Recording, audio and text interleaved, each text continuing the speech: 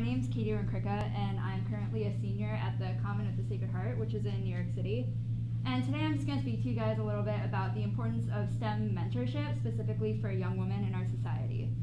So just a little about me. I'm lucky because my dad, who's actually right here, is a programming teacher, and he's always been interested in technology. So technology has had a huge presence in my life ever since I was really young. But I realized that the passion that I developed for technology over the years was really largely due to my dad's influence. And research has shown to back this up that support from family and friends is especially important when encouraging young women to enter the STEM field. So my goal was to create a similar supportive environment like the one that I had at home at my Sacred Heart School, to give other women and girls at my school the opportunity to explore their potential interests in technology. So throughout the past 3 years, I've been working on more fully integrating technology into my school's curriculum. So in 10th grade, I went to my school's computer science teacher and asked him to help me put together a syllabus for a new computer science club. So this was us in 10th grade. So I realized through my independent work with technology, like on my own taking classes, that a lot of skills like how to store code on GitHub or how to use the command line were really just kind of neglected in traditional CS classes, but were actually really useful to know. So I wanted to share these skills alongside a bunch of others in the hopes that I could accomplish two things. So first, I wanted to develop more interest in technology and STEM in general by giving girls the resources to explore areas of technology that are beyond the traditional CS curriculum. And second, I wanted to prepare the girls with a more advanced technological skill set to kind of fall back on when they were confronting more complex problems in the future if they did decide to pursue STEM as a career. So these two goals were always kind of in the back of my mind when I've been working on this, and have greatly shaped my efforts in STEM mentorship.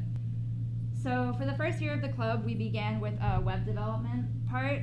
This is a screenshot of the website that we created back in 2016. I chose web development because it's easy to learn, gratifying, and I had professional experience working as a web developer. So beyond the technical skills that I had from working as a web developer,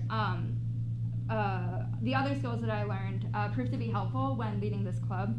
And one of those is many of the clients that I've worked for in web development don't really know much about the back-end side of things, and they have an idea in their head of what they want their website to look like, so I would help them kind of and explain to them how back-end code, what I was working with, could help create the front-end display that they had in mind.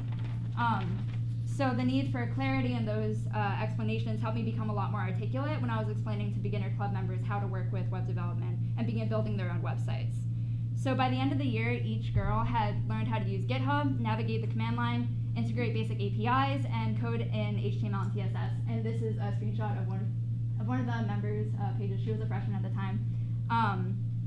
So I just wanted to show you that. And we did this by providing each member with an individual folder in the file system on GitHub, which, if you haven't heard of it, is just a website that pretty much all programmers use to store files on. So each member had a folder with an HTML page and a CSS page, and before the meetings, we would all get together, pull the most recent code from the repository as a group, and then they would each only push to their own individual folders to avoid conflicts between the versions of code. So when we returned the next summer, I was really excited to see that a lot of the members had spent their summers kind of diving deeper into other areas of technology that we hadn't covered in the club yet, such as circuitry and other types of programming.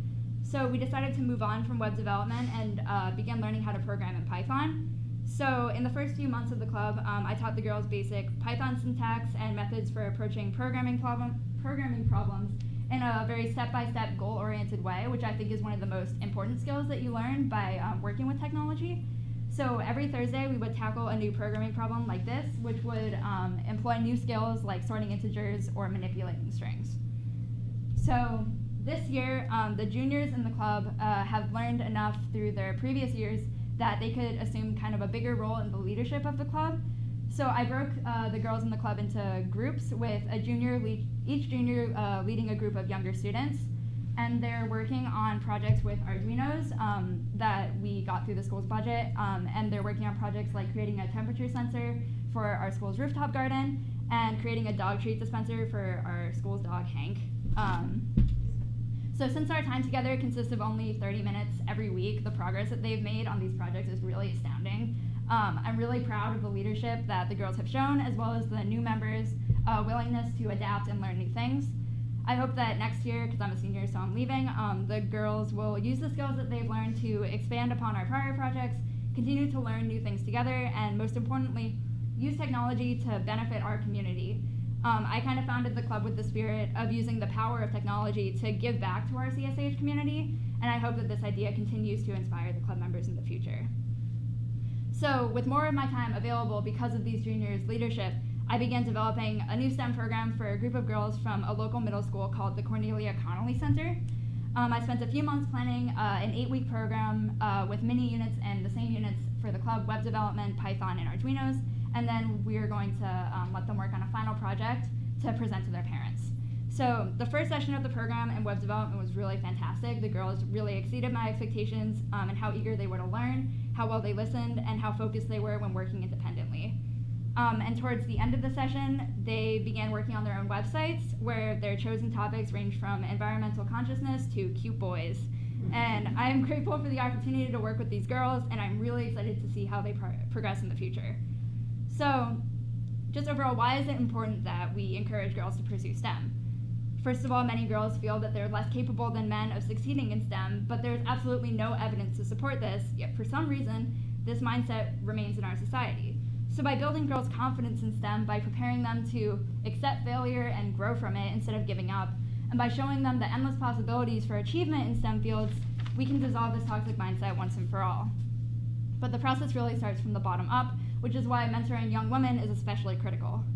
Right now, women only make up 15 to 25% of the STEM workforce, and this leads to a shortage of female role models in the tech industry. You know, when we think of pioneers in tech, we think of people like Elon Musk, and we think of Bill Gates, and we think of Steve Jobs, and this further perpetuates the stereotype that girls are less capable of achieving great things in STEM. I've been excited to see that this is starting to change, and this conference really proves that high school students are really leading the way on that. And initiatives like Girls Who Code and National Center for Women in Information Technology have created these communities for girls in STEM to come together and learn and celebrate their achievements in technology. The best way to confront this stereotype, in my opinion, is to provide young women with more opportunities to develop their interest in STEM, and then to foster this interest by allowing them to pursue the issues that they care about the most. This will lead to a new generation of female role models entering the STEM field within the next 10 years, which will create a ripple effect in encouraging the generations after them. So I wanted to share my story to show how important it is to mentor young women in STEM. I really encourage you all to work within your own communities to create more opportunities for girls to explore STEM. And it's really important to note that STEM isn't for everyone, and that's totally fine. You know, like ruling out what you don't want to do is just as important as finding out what you do. The important thing is for girls to have the opportunity and the resources to experiment in STEM so they can make better decisions about their educational pursuits and not just shy away from STEM out of fear of the unknown. So, thank you.